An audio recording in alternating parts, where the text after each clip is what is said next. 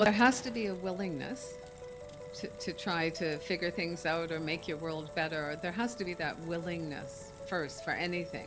But once you have that, like this is a really wonderful time to be doing those kinds of searches because you have unlimited access to a lot of different places. And I would say within the last 5 years, maybe even 10 years, there are more groups that are male focused, that are about providing these safe spaces. Welcome to Connecting the Dots. I'm your host, Jessica Caresse, and this space is a place where we talk about seemingly random topics, but in all actuality, they're connected together. And today we have a very special guest. Her name is Kathy Imabayashi. She has dedicated her career to positively impacting the lives of children, parents, and educators around the world. So, Kathy, thank you so much for being on my show. And tell us, where are you right now? Yeah, I'm in Japan. So thank you for making this possible. Yeah, thank you. You know, we connected on Facebook, and I'm so happy that you commented on my post. And I saw what you advocate for, and your mission and your purpose around education and parenting for, sons and males around the world, and how they matter too, and how we treat them impacts their mental health and everything like that. So, tell me more about like your purpose, what you're advocating for, why you got into it, and share more of your day to day of what that looks like. Well, 4 years ago, I retired. And although I had done a lot of work within my career to advocate for boys and understanding them in the educational realm, it was 4 years ago that I finally had the time to totally get into being a coach for parents raising boys. Um, Putting together materials that could help a parent when they're struggling, or help an educator, anybody who's working directly with boys. My focus is on the younger boys, but a male is a male, from the minute they're conceived to the minute that they're not here. So it really, there's a wide range. Yeah, what was the second part of the question? What does your day to day look like? Oh, it's full. It's if this wasn't so much passion driven, I don't know that I could keep up the pace for this long. But um, I get up early because, but as soon as I wake up, I'm thinking about, okay, what can I do that's going to make it a better world for boys? Like what is it I can do? So the day is usually connected with helping me find ways to spread the word. So whether it's creating things for social media, if it's sharing more about the courses, I just finished up a book, so that used to take quite a lot of my time. Um, just always looking to connect with people who also are not necessarily like-minded, but open-minded, and figuring that, kind of the concept of being a lighthouse, and the people who need to find you will find you. So I keep trying to shine the light. Oh, that's wonderful. That's wonderful. And it's so funny that you say that, because that's kind of like a theme that actually just started developing organically on my podcast, where, people are finding their light and being that light and impacting other people's lives. So we had our chance connection on Facebook. I usually never post on Facebook, so I'm so happy Oh, that I wow. did, because this is like an example of that. Absolutely. Yeah. So, how did you end up in Japan? Oh, well, uh, I was just turning 30, actually, and I had grown up on the East Coast of Canada, and I basically worked my way across to the West Coast. And after that, I wasn't quite sure what I was going to do next. Like, I'd run out of country. And at that particular time, I read a book, and I picked it up at a secondhand shop, and it spoke to me like no other book has ever spoken to me. And within 3 months, I packed up all my belongings, sold anything else, got a job in Japan, and moved here. So it was because I read a book. Wow. What was the name of the book? It was James Clavell's Shogun. And although he's a brilliant author and I love all of his books, it wasn't the book. Um, it was something about the book. And it opened a door, and I trusted my instincts, and it was definitely the right path to take. Mm-hmm. So in Canada, you are an educator, right? Yes, I started out in public school, and then I went into daycare, which I absolutely loved, working with the littlest ones. Oh, okay. And so when you were in education, is that what started developing your inkling that you want to start focusing on how the young boys or boys are being raised? Or I guess what kind of lit that fire? No, it wasn't an intentional part of what I was doing, working with children. And I worked with children a long time before this became my passion. But I'd always been drawn to the little boys. I loved their energy and their purity, and I really clicked with them. So they were a special part of my career. But I didn't understand. I didn't know what I didn't know at that time. And then when I gave birth to a boy, that opened up a whole new world to me, because I had grown up in a predominantly female household, and I really didn't know what that really meant. And I think that gave me a great opportunity to, to watch this little human being develop. When he was about 3 or 4 years old, that's when it changed for me. Up until that point, like most parents, I, read the books and tried to understand about raising children so I could do the best job that I could. Um, I also thought that I kind of had an upper hand on things because I was an older mom giving birth to begin with, and I'd had, years and years, at least 10, 15 years in education. So I thought I kind of knew, excuse me, a little bit about raising children.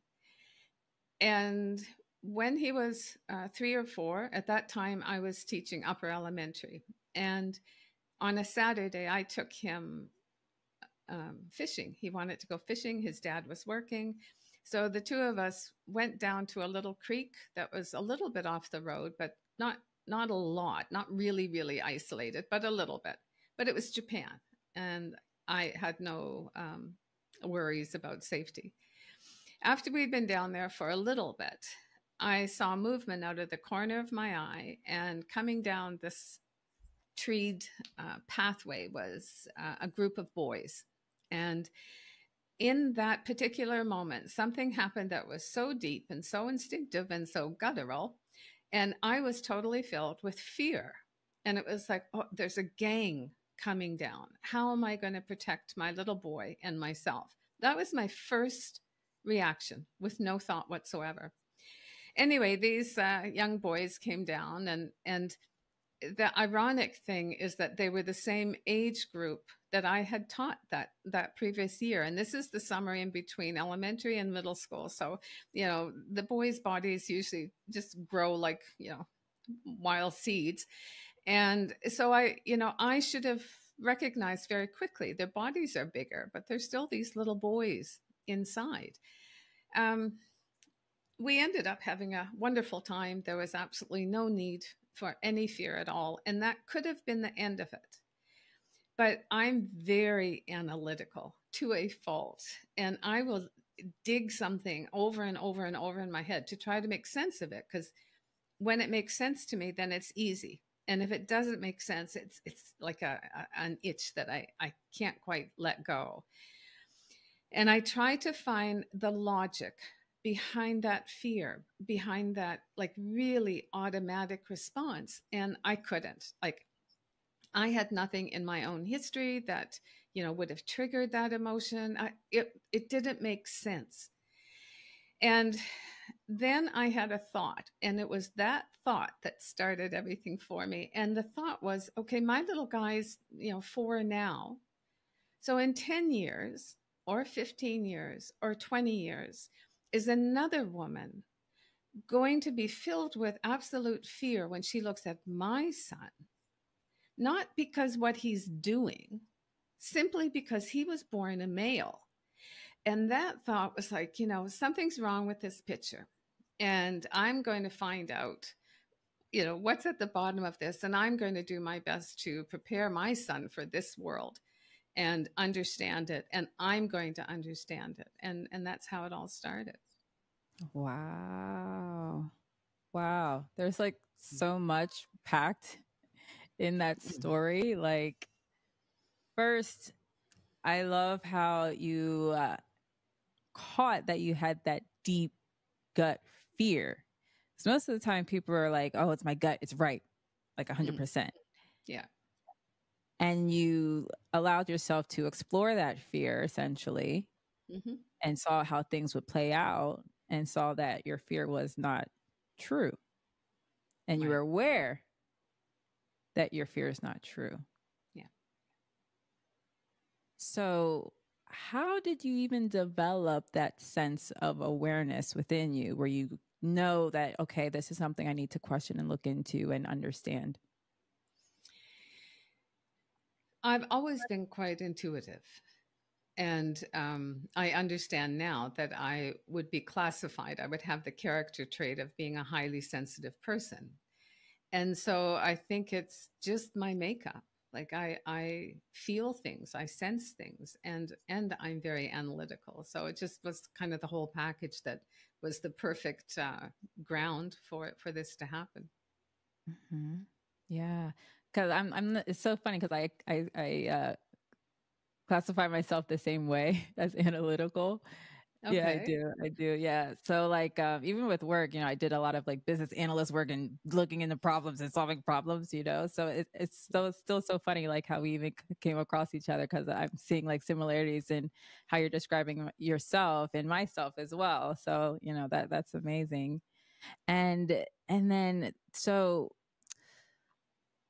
that moment where you had the thought, like, in 15 years, I don't want people feeling scared, when they see my son. It's so interesting because, so coming from my side, I'm a Black woman, I come from a Black family, and my brother is a Black man. So in the US, there's a lot of that unconscious bias where people are scared. Yeah. Of Black men automatically. Yeah. Yeah. And so my mom would tell my brother, like, just be careful because this is how people are going to treat you just because you're a Black man. And it's like I'm trying to find the words to describe like how important what you're doing and raising awareness and trying to really make sure we raise, our children, our son, our men the right way, because nobody thinks about things from their perspective. Like, we just accept it. Like, that's just how you have to just accept it. We're going to be scared of you. And with having that lens in the back of your head, like people are going to be scared of me, is so limiting. Except there's one part of that I think is a critical part. When a mom can explain to her son that for whatever reasons, society is going to be trying to fit you into this box. They're going to try to make you feel like this is the way you are. This is the way that you are going to behave. If a child doesn't know that that's not true, they are not what society says, they do not have to follow those rules, then they will grow up to be very detached from what their own inner emotional world is. And that's where a lot of the problems come as the men get older. But even if that boy, even if he only has that one person, his mom or his, whoever it is, even if he just has that one person that understands the challenges he is going to face and gives him that space to know that he doesn't have to conform I understand it's the same thing. You have to be safe. But when you understand what the game is, when you understand what the rules are, then you can keep yourself safe, but you don't lose yourself. So what are some tips to navigate that? It's like a delicate balance, would you say, right? Yes, it is. It is. But I think for us as adults as well, the more knowledge you have, the more aware you are of the situation, then the more possibilities you have to make it better. And when you're not aware, then you are probably perpetuating whatever the issue is. So, what's the difficult part about it is this unconsciousness, this unconscious bias. And there's quite a few experiments that have been done, research that has been done. And what I have found the most interesting is people often say when they realize, when they uncover this unconscious bias, just like I did with the fishing trip, they are shocked at themselves because they truly believed that they didn't have that bias. They didn't stereotype. So to be able to get in there takes a real openness and an awareness and a drive that is hard to get people to open up to. Once they do, then everything changes. But it's hard to get that foot in the door. Yeah. Yeah. The unconscious. Yeah. Mm-hmm. So, what methods do you use to help unlock that unconscious bias awareness? Well, I've taken some of the same experiments that I that kind of opened my eyes to a bigger picture, and I've created some free materials to hopefully someone will grab them, have a look, go through it. But there's one of the most interesting and easiest ones. There's a simple experiment, and so I would show you a portrait of a toddler, and that toddler, the clothes would be stereotypical female. And I would ask you to answer 4 or 5 questions very quickly off the top of your head. Like, what's a possible name for the child? What are some hobbies the child might have? What might be the characteristics of the child? And what might be a future career profession for that child? I would show you a second portrait. And that portrait would show a toddler with typical male clothing on. And I would ask you the same questions. When that was over, I would have you, look at your 2 answers and share them. And then I would show you those 2 portraits again. And I would tell you it's the same child. So your answers are totally based on what you perceive the gender to be. And that one often helps people just start thinking, oh, there's something there that maybe I need to look at a little bit deeper, because it's so unconscious. That's really good. Yeah, that's really good. That's really good. So where can people find the information, like on the courses? Everything is on my website. Everything is there. I actually put I don't know if it's actually a link. Maybe it's a link in the Kindle version, but in the book that I wrote, there's an address there. There is a gender bias quiz, I think it's called. I got permission from the publishers to put it in. So there's that too. But on the website, there's a section that says free resources. And those resources, they will open the door. And all you have to do, I don't understand sometimes why people don't grab, and just, but anyway, if they do, the only thing they have to do is they have to give me their email address. So it puts them on a newsletter that I send out weekly that is also about sharing information about raising boys. But they don't even need to look at a newsletter if they're not interested in that. They can unsubscribe and still get the free materials and just open that door to understanding a little bit more about the world of boys, the world of males. Mm-hmm. And that's on your sonhoodcoaching.com website, right? That's right. Yes, that's right. One thing I've noticed so far, it seems like your life is dedicated to serving. It is. Where did that, so I guess, when did you realize that you wanted to have a life of service to others? Oh, I think it was always, I think that's just part of me. When I was younger, I didn't really know what I wanted to do as far as, what do you want to grow up and be? And I questioned that for many, many years. But I always had this image of being kind of like a Joan of Arc, or someone who stood up for a minority, whether it was a disadvantaged, group because of their gender or religion or whatever it is. But I always felt that would be me. And I think that's because that's exactly how my father was. And I saw him stand up. And I think that's it. That just became, he's probably my biggest role model.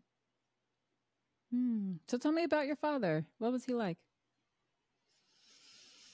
He was a storyteller. He was he was a storyteller. He loved children, and he would entertain. Like, our place was like, there were 6 children in our family, and it was the place for the whole neighborhood to end up coming to our place. And he loved kids. He loved being around family. Family was really important. But he was also his morals were really high, but he didn't impose them. He shared them and he encouraged them, but it was always, it was up to you what you wanted to do. But he really instilled very high morals, a very high work ethic, and he was just he walked the talk. That's really nice. So you grew up in a very loving household. I had a very lovely childhood. Yeah. Yeah. And so there were 6 of you. So there's 6 sisters. 5 sisters, 1 brother. 5 sisters, 1 brother. Okay. And so what was the dynamic between, so I guess, because my brother, he's the baby. Mm-hmm. He was the baby. So was your brother, was he like, what was his position? He was number 4. Number 4? He was number 4. I was number 3. But I was really sick as a child. As that first year, I was really sick. And so I think in some ways he is like the first child, in some ways. And my dad had, like, maybe like most men, I'm not sure, but he had wanted a boy, and he kept getting a girl and a girl and a girl.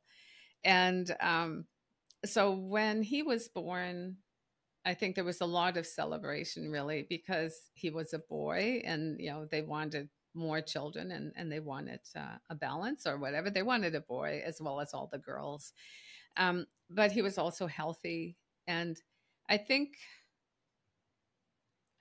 don't think that in that time period, in that generation, I don't think it was easy for men.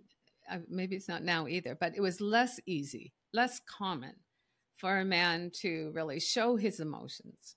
He really was supposed to be stoic. He was supposed to be the disciplinarian and the head of the household, the money maker. And I remember my dad saying to me after, so now I was an adult and I had already left home, and I used to write him a fair bit. And at one point he wrote back to me and just opened up his heart completely, and said that he used to see other fathers being able to, really hug their children. And he said he wished that he had have been able to do that when we were all young, but that he was going to make sure, next time I came home, that there would be a big hug waiting for me. So it was like, I think my dad was a really, I think he was very sensitive too, but the expectations for him were very, very stereotypical expectations. So when he was raising a son, I think automatically some of those interfered with the bond and the connection that they could have had. Oh, interesting. Mm. So would you say you had a stronger relationship with your father than your brother did? Absolutely. Oh, okay. Okay. Mm-hmm. So how did you see that impact your brother as you were growing up? I think he had more, like he had a lot of pressure. I think the expectations on him were like they were unrealistic. Like he was supposed to, be the athlete. He was supposed to be the star, um, and he was. But I think because of the pressure, he never really felt that he was, living up to my father's standards. Whereas my dad, it might have looked that way, but intentionally, he would never have done that. Like he was just, but it was complicated, their relationship, because of it being between two males. Someone said to me just the other day, and I thought about it afterwards because I hadn't really thought about it. But I'd said the same thing, like little boys are born for their moms and little girls are born for their dads. And I've said that enough times, and I certainly believe that, both from my side with my father and for my side with my son. But the more I thought about it, I think it's because when a woman has a son, you aren't thinking, oh, that child's going to turn out like me. She's going to, I know what's going to happen. I know what's down the road for her. And that can inhibit how we parent. But when it's the opposite gender, it's like, okay, this is a new ball game. I can just kind of really be unconditional because I don't have this other layer of expectations. So then it kind of made sense. Well, that does make sense. Your father would treat you differently as his daughter than he would as his son. So that was just something that's another part that impacts how we relate to each other. Mm-hmm. Yeah, it's like as you were speaking, I was thinking about the dynamics that we had growing up as kids. So I have two older sisters, one younger brother, and then a younger sister. So there's 5 of us total. Okay. And then my parents split when I was 5, and so my brother was 4. And we grew up with my mom, and we would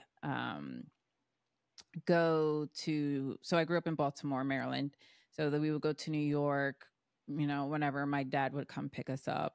And the way how my dad is, he's a doctor and he really valued education. But my brother, I think, probably had some learning difficulties, learning something like that. And so it's interesting because, like, from my dad's perspective, he always thought that he treated all of us the same, Mm-hmm. Yeah. But because my brother had a learning disability, if he didn't make, good grades, or if he got like a C's, or if he got C's or anything like that, like he wouldn't get allowance or something. Like that's how my dad would reward us. He would give us allowance if we got good grades.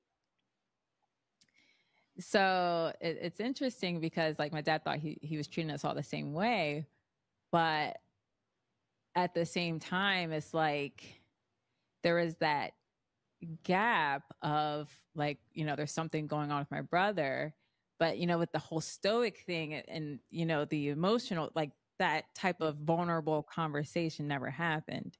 Yeah. But I think it's also important to remember in that generation, that wasn't the norm. So it's easy Yeah. to look back, with the norm that's today, and look back and say, well, why didn't they step up, or why didn't they do this? And I think it's really important to remember that maybe was not an option at the time.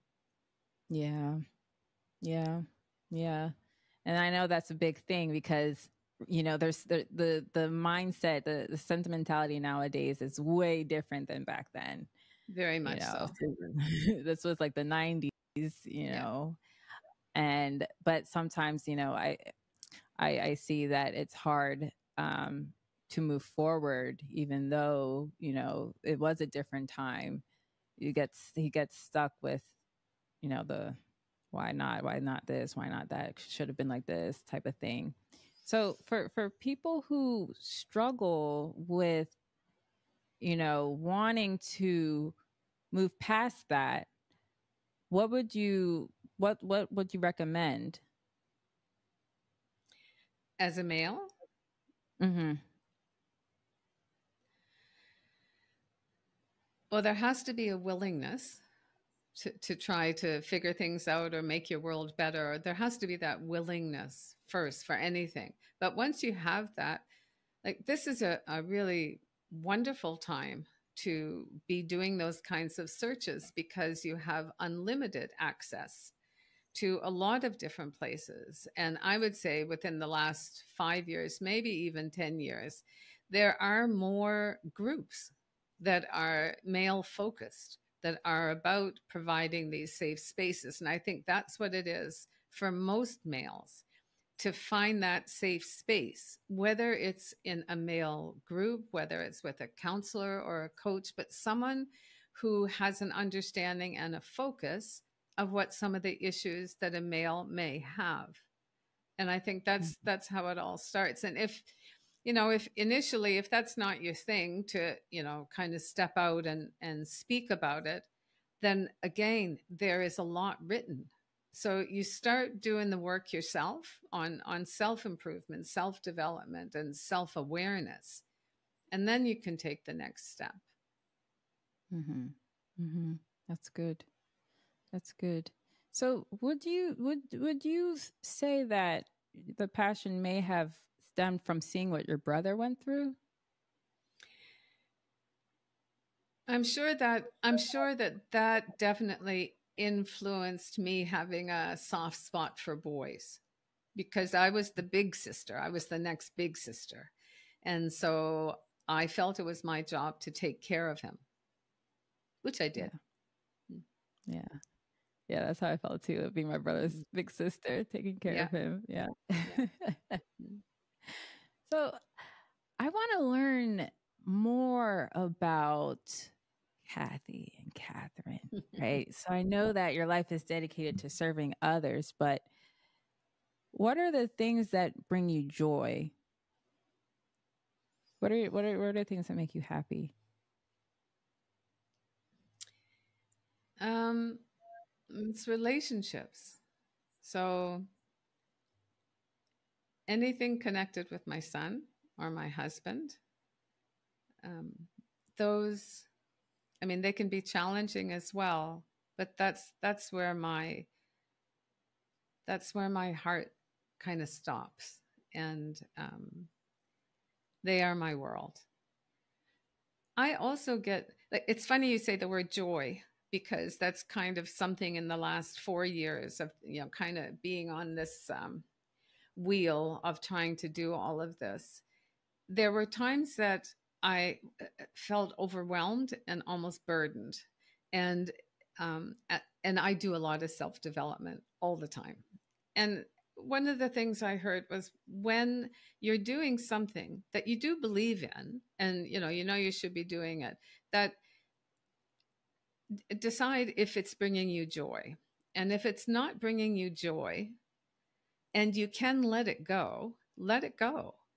And if you can't let it go, then find a way to bring some joy into it. And so that's kind of, as far as work goes, that's kind of the mindset I've adapted around that. In my personal life, I get the most joy when I'm in nature. And so, and I'm living in a very beautiful area. And so, I make sure I spend, a couple hours every day or every other day just walking by the water or walking through the woods. And I listen to podcasts constantly. So that's really my happy place. That's where, I take care of myself. I'm finding there's a high correlation with people who enjoy spending time in nature, going for walks and everything, and that sense of self awareness and self development. Mm-hmm. I think like almost all the people who come on my podcast, they say the same thing, that they really enjoy being in nature, and they really enjoy, like, meditating as well, Yeah. couple into that. Um, so, and I'm finding myself being that way as well. Yeah. So yeah, that's nice. That's nice. I think when you're in nature, it just awakens an awareness of the beauty of the world that you're living in, no matter how big or how small. And I think that is something it's easy to lose when you're just in the other part of the world. So I think that makes a big difference for people's mental health and for their outlook on life. Mm-hmm. Yeah, no, definitely. Um, it's so funny because before I started even paying attention and becoming so self-aware, like, I didn't pay attention to nature like that. But now every single day when I go outside and I even just like look at the clouds. So I live in Florida, so it rains all the time, but we have like beautiful clouds, like the colors Yeah. in the sky, So, I'm not around mountains. Florida's really flat, and I'm not around mountains or anything like that. But it's when I started paying attention to just nature and what I do have around me, even just the Yeah. sky, it's like I notice so much more things become more vibrant. It looks so Mm-hmm. beautiful, and that's like I tell myself, like, we live in a paradise. Yeah. Our nature is so beautiful, but it's like the thing that clouds vision is all the mental angst that a lot of people go through. Mm-hmm. I would say it puts like fog over your eyes, so it makes it hard to see what's in front of you and see how beautiful it is. And so that's why It I also does. really appreciate what you do. I really appreciate what you do. Do you get a lot of pushback or, negative comments from people, or at all, or is what you do well received where you are in the world? Um, People who are open-minded and curious receive this really well, and really validate that, yes, this is an important thing to be doing. People who aren't ready for that often interpret it as not a threat, but almost a reflection on anything that they've done in the past that maybe doesn't align with what I'm talking about. So those people might, push back a little bit. I remember I'd only kind of been going down this road for a couple of years, and um, maybe not even 2 years. And I remember having a group of parents that were in the same daycare that my son was in, and we decided to remove him from that daycare for numerous reasons.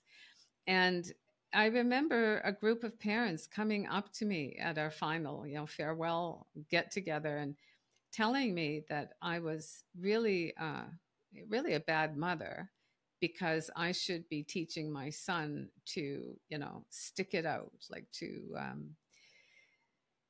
I shouldn't be so empathetic with the world that he is living in, that I should help him toughen up so that he survives. And it was kind of like, if their opinion was more important to me, I might have really, taken that in, but I was so gung ho, and I was clear in how I wanted to have our son grow up.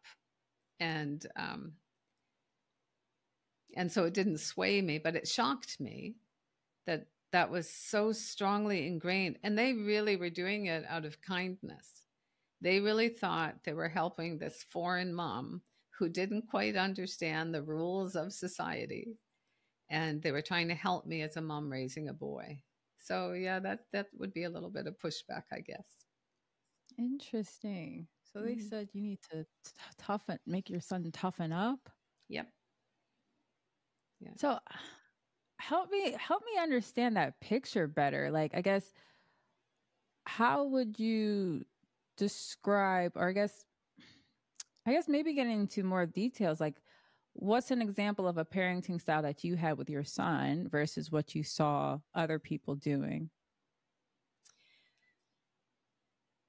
I had a focus on his emotional world. I had a focus on communication and connection. I guess those are the three biggest things. So,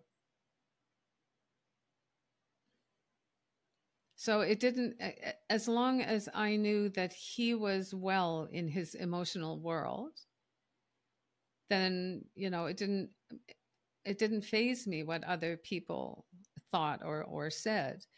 But if he was in an environment that was damaging his sense of self-esteem and his value as a human, and if I was not able to change that environment, then it was my responsibility to remove him from the environment. Mm-hmm. I am not going to allow my child to be in an environment where he's going to come out a little bit harder, a little bit more confused. Yeah, I don't know if that really answers your No, question that's or not. interesting. No, it's like piquing my curiosity. It's really interesting. So, so I'm assuming he was being bullied or something. Mm-hmm. Yeah. Okay. So Okay. and again, like I have the experience. I have the education. I know about working with children. I also knew a lot about that topic. And I researched it even more. And I brought in everything that I understood about boys and the societal rules and how that was damaging a lot of our boys. I brought all that in. I offered to help implement some some strategies to make the environment safer for all boys, because I didn't choose that particular educational setting lightly. Like, I really did due diligence, and I really believed it to have the potential to be, a really good facility. But because it went so against, the society's understanding, I really kind of got blown off, and it was kind of like, okay, this is your problem, mama. You're a foreign lady. This is not, this is not the way we do it. We will listen to you, but we're not going to take any steps. And that's when I said, okay, well, see you later. That's really, really interesting, because the other thing you said you valued is communication. Mm-hmm. And a lot of things that people complain about, especially as it relates to men, is communication. Mm-hmm. But who's complaining about that?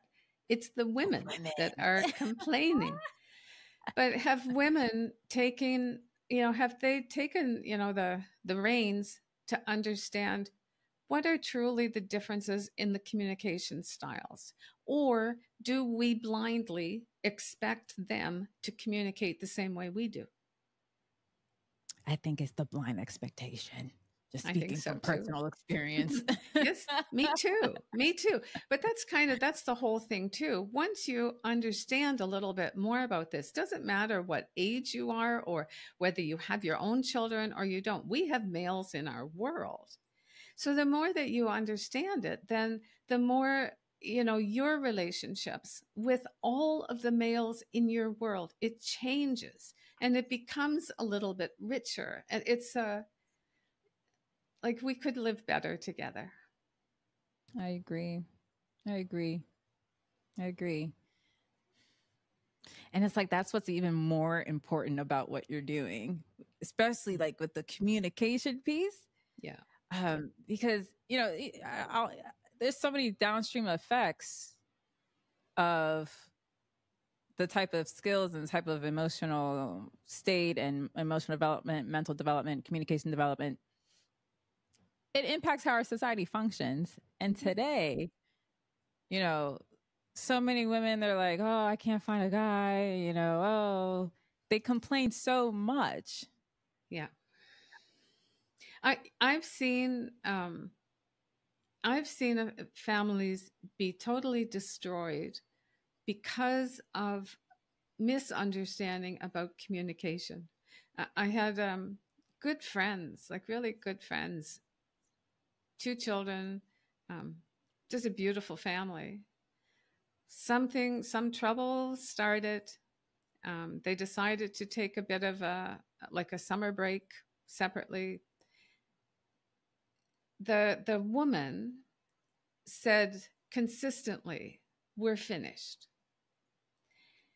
The man consistently was saying, "We can make this work. We can do this."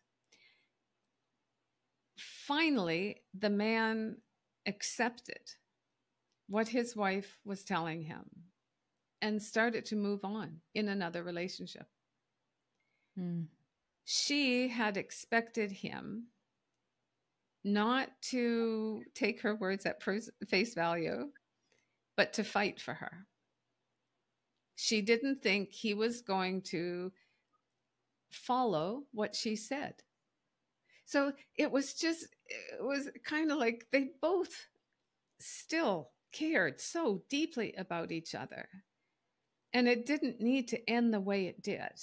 But because of that misunderstanding of communication, that changed, the trajectory for that whole family.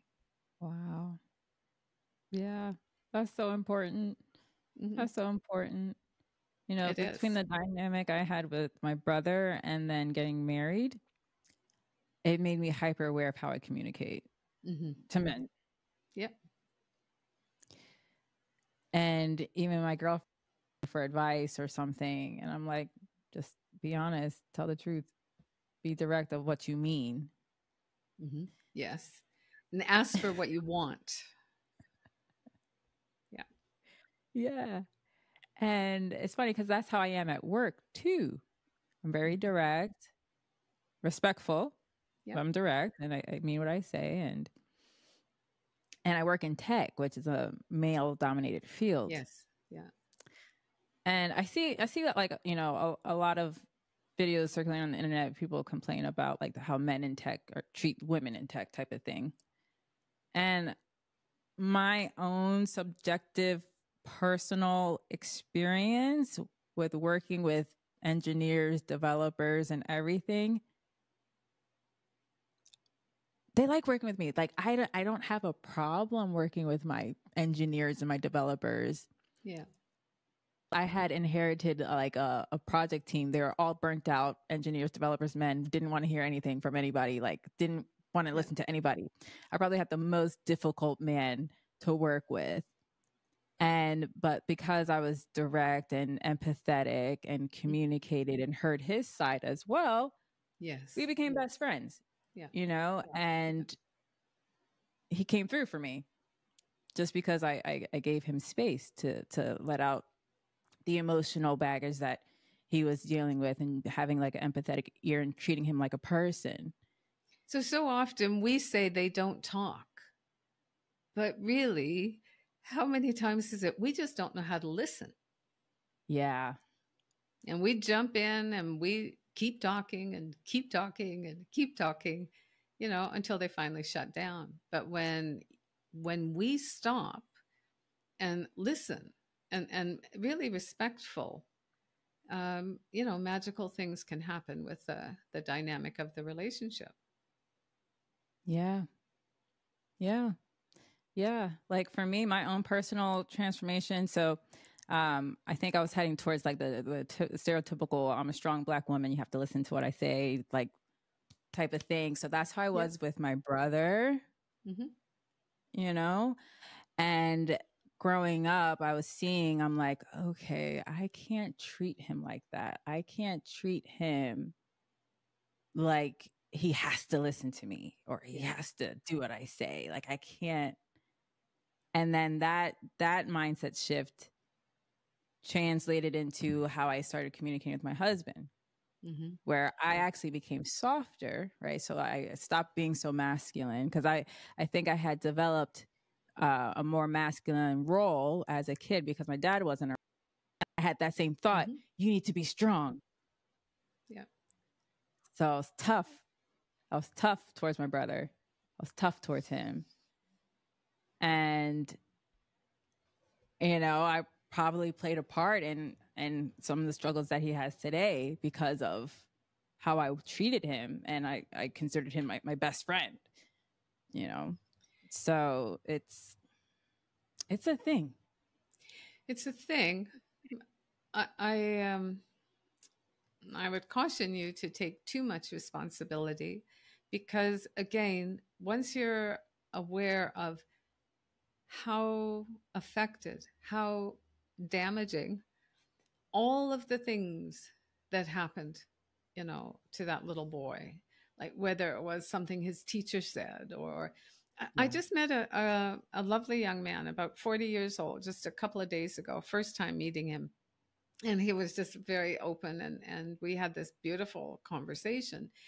And he said that when he was 5 years old, he remembers clearly, but when he was 5 years old, he was going to school in Singapore.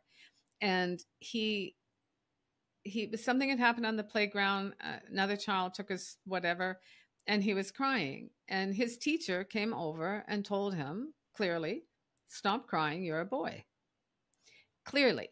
So that's maybe one of the wouldn't be the first, but that would be one of the beginning messages that he got. He said it took him 4 years of monthly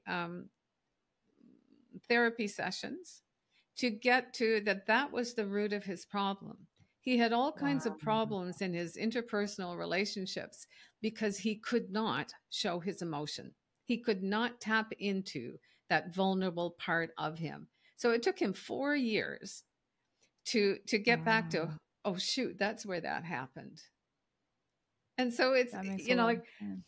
so for your brother, I know because of with my brother too, I know that the family dynamics affects all of us, but especially for, I would say, especially for boys, the environment, and now more than ever, like I think it's a little bit worse for boys growing up, I think in so the too. in this generation. Yeah. um Everything, it's compounded, and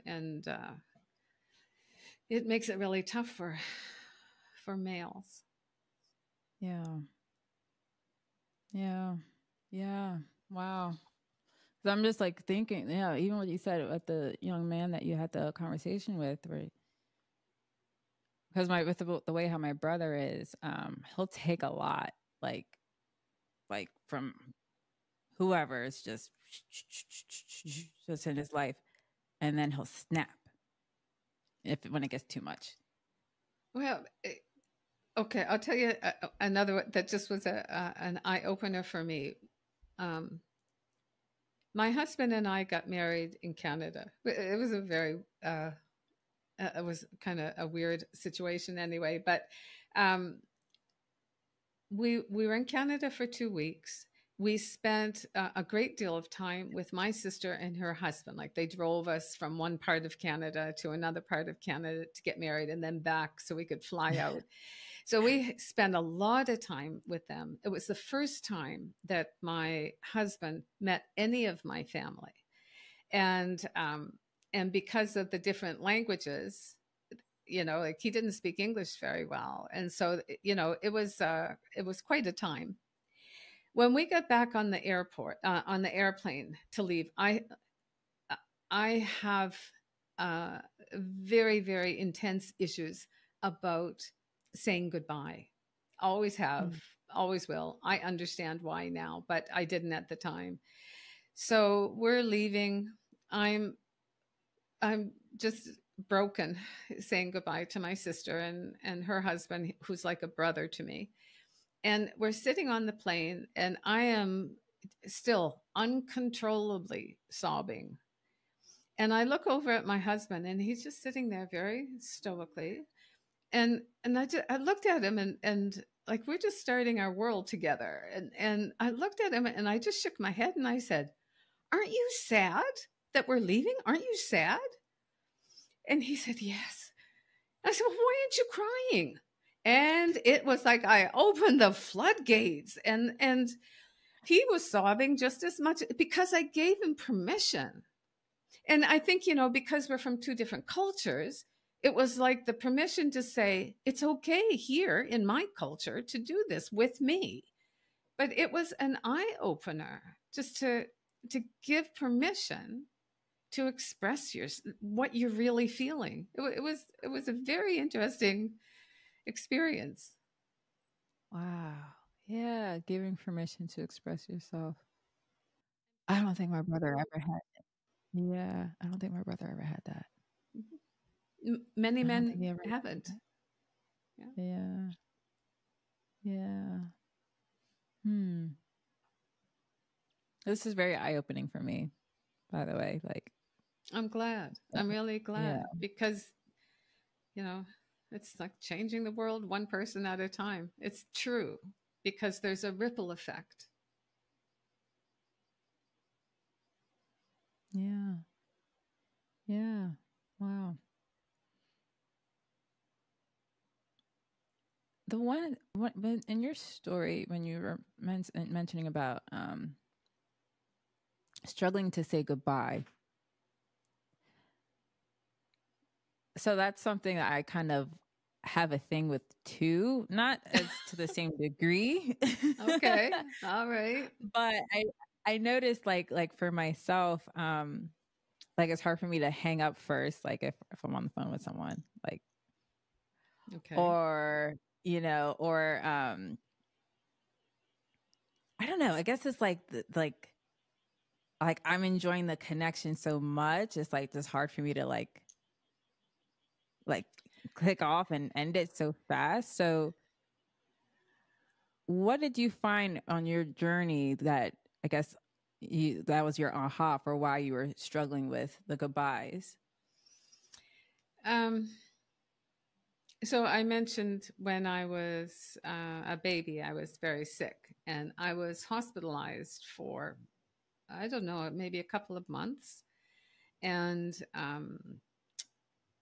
my parents really thought that, like, they took me out without permission because they thought I was going to die. Like I was not thriving.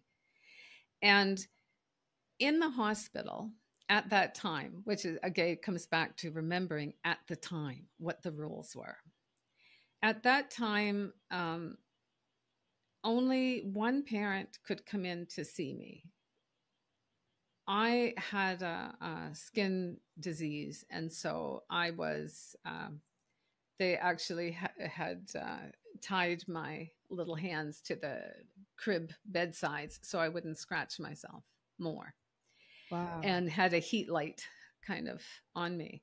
And my mom was not allowed to touch me. She could come in, but she couldn't touch me. So so I've done a lot of trying to understand where this thing of you know having so much difficulty with goodbyes, and to me what I have come to realize and think, yeah, this is probably what it is. It's an abandonment issue, even though I wasn't abandoned, but I was an infant. I lost my prime caregivers. I So that's always, whenever there is some separation, I struggle But at least now I know it. So now I can say, when I'm saying goodbye to my son or something, okay, I'm going to do this. It'll take me a day to come back, but I'll come back. But that's where, for me, that's where it originates. Okay. Okay. Thank you for sharing. That makes sense. That makes Yeah. sense. When I was growing up, uh, my parents had shipped me down to Florida when I was like 1 or something like that, and I was with my Mhm. grandmother, my aunt, for like a Yeah. year or something. So it was like my infant years. Okay. Thank you. Oh, you're Thank you. welcome. Like it was a thing. I'm like, why can't I can't end conversations sometimes. Like I just linger and hold on, you know? Yeah. Yeah. Thank you. Uh, Thank you. do a little bit of research on, people who have issues with abandonment and how it shows up in their adult life, and it'll give you more information to go with.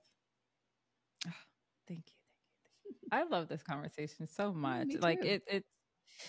it was very, very insightful. I learned so much. Like Well, thank you. I'm I'm so glad. happy we connected. So Yeah. am I. I always think Yeah. that there's like it's not by coincidence. Like anybody who does reach out or anyone that I reach out to and we do connect, there's always a reason for it. And sometimes I don't know why until we start talking. And then it's kind of like podcasts have just been incredible. I have met the most incredible people ever. I'm truly Same. blessed. Yeah. Same. It's and I got the idea to start one up last year. Last year. And I recording in November and I launched this year February. Okay. Yes. So I'm new. I'm new to the whole world of podcasting, but I don't know, it's just been really accelerating my life in ways that I didn't expect at all. Yeah. Well, that's my next project. That last week, someone was coaching me, and I've been thinking about it also for a while, creating a safe space for moms. Eventually, I would also like to do one that is just for males, Hmm. just to come up and talk. Yeah. You should do it. Go for it. I will. I am. I am. One at a time, but yes, One at a time. I Hmm. am. Yeah, you have the mic and everything, you know. Yes, that was the instigator. Okay, you got a mic now. You got to do it. Yes, exactly. That's the hardest. Oh, I mean, I think Yeah. you have a great setup. You could literally record one tomorrow if you wanted to, and I could refer you my video guy. So he's in the Philippines, so you guys are actually in the same time zone. Oh, wow. Wow. Well, it's a Yeah, new yeah, world. It's just opening up. I'm exploring it a little bit before I jump full fledged in. yeah. Well, if you need any advice or anything, let me know, and I'll give you all the tips I have of how I got started. Thank you, Um, Jessica. yeah, for sure. So as we're wrapping up, I guess what would be your top 3 pieces of advice for moms or parents that are raising young boys or parents that may have, trouble with their male teenagers or anything in that realm? What would be your top 3 pieces of advice? The first would be to find ways to become aware of what you don't know. So do that.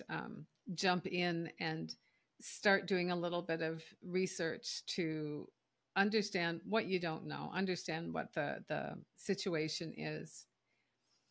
Once you have the awareness, then take a deep dive into all the knowledge that you can acquire so that you're better equipped for your own understanding and then also to be able to help your son.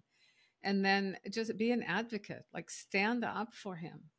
Like make a stand at school, make a stand with that parent who is making your son feel like, he's going to hurt that little girl where she's probably more apt to slug him than he is. So be aware, get more knowledge, be an advocate for your son.